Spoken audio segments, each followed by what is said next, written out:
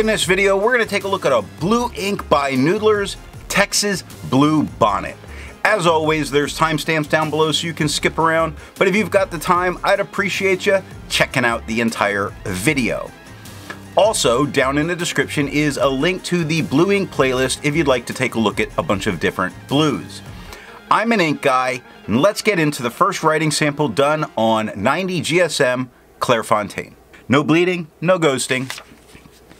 The 1.1 has no feather spread, halo sheen, no shade. The extra fine is quite a bit lighter than the stub. With no feather spread, halo sheen, it does shade, like the X in Fox is much darker than the word. Quick goes a little darker to a little lighter to a little darker. Brown goes darker to lighter to darker, 6 seconds to dry. Medium is almost as dark as the stub, just a little bit lighter, with no feather spread, halo sheen, no shade, 14 seconds to dry.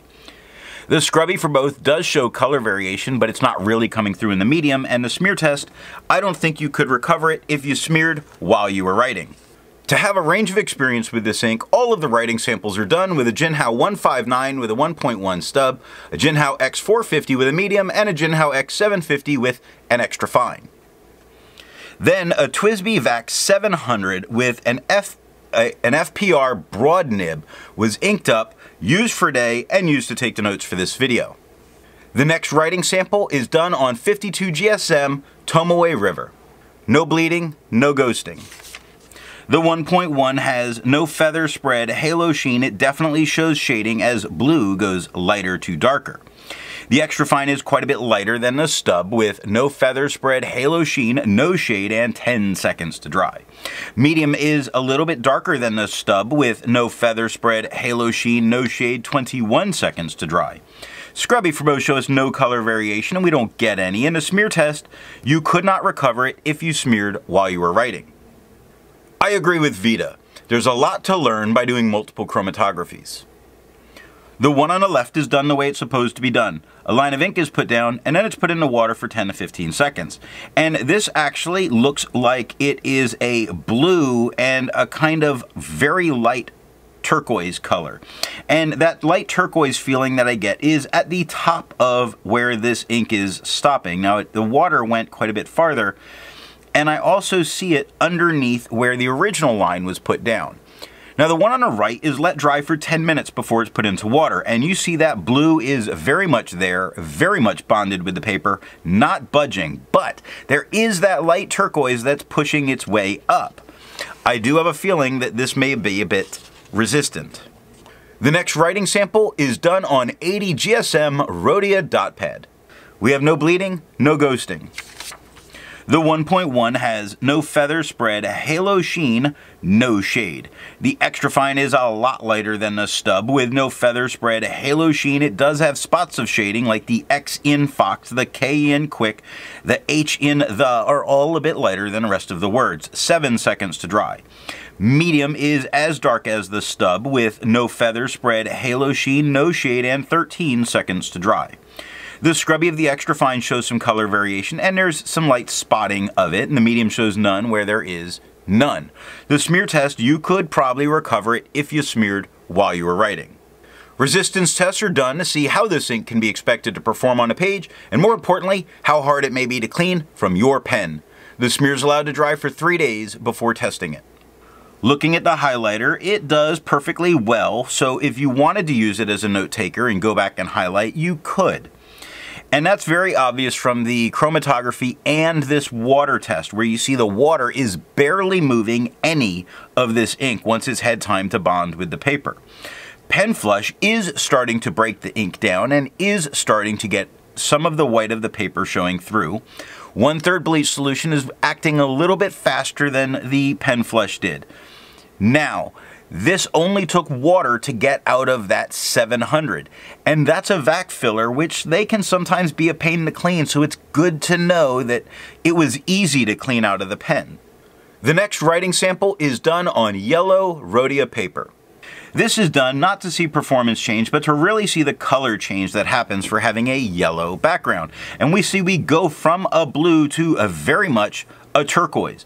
This can matter if you work in a professional environment where you write on yellow paper and are expected to write with blue. You were writing with blue, but they're not going to believe you. Just to be warned. For the inks tested, the average viscosity was 2.5, with a realm of normal being from 2.1 to 2.9. Noodler's Texas Blue Bonnet has a viscosity of 2.37, making it normal. Now, if you're interested in how the viscosity tests and all that's done, then there's a link to that video down in the description. The next writing sample is done on Leuchtturm 1917 paper. We have no bleeding, no ghosting. The 1.1 has no feather spread, halo sheen, or shade. The extra fine is lighter than the stub with no feather spread, halo sheen, no shade, and 6 seconds to dry. Medium is darker than the stub with no feather spread, halo sheen, no shade, 8 seconds to dry. The scrubby for both show no color variation. We're really not getting it in the writing, and the smear test you couldn't recover if you smeared while you were writing.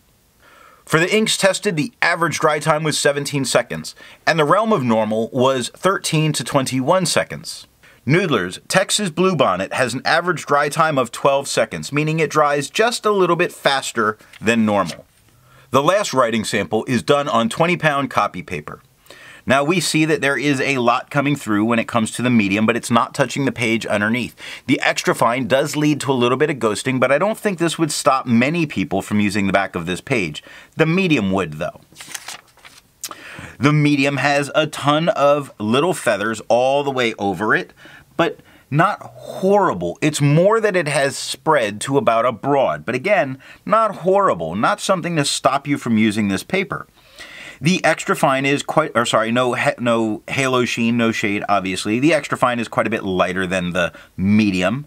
It has no feathering. It does have spread to about a fine. It has no halo, no sheen, a couple moments of shade, like the H in the B in brown. It took only 1 second to dry. Very good here, especially considering it's not too bad on the back for 20-pound copy paper. The scrubby shows a tiny bit of color variation, and there's only little spots of it up here. In the smear test, you could definitely recover it if you smeared while you were writing. Instead of finding inks that look like Noodler's Texas Blue Bonnet, I would prefer to find an ink that complements its color on the page. I like putting brown with blue. I like putting brown with a lot of different colors. Well, I chose Graf von Faber Castell's Hazelnut Brown. If you'd prefer a different complement color, then down in the description is links to different color playlists. You can choose one there.